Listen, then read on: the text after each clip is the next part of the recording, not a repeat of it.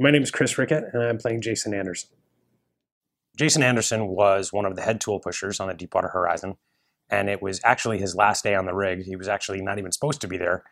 Did an extra day just to make sure they finished drilling Macondo, but he definitely wanted to finish the job and didn't want to leave all these guys that he worked with, behind. There's different moments that actually are really emotional for me, like when I hear the other parents of people who were lost on the rig, and I think about the fact that they're Jason's friends. They're the guys that he didn't leave that day because he was like, no, I'm going to finish this before I go to the next rig. It's just a really important story. It's sort of energizing as an artist to come in and be like, you're around a company of people who every day are going to bring it and create.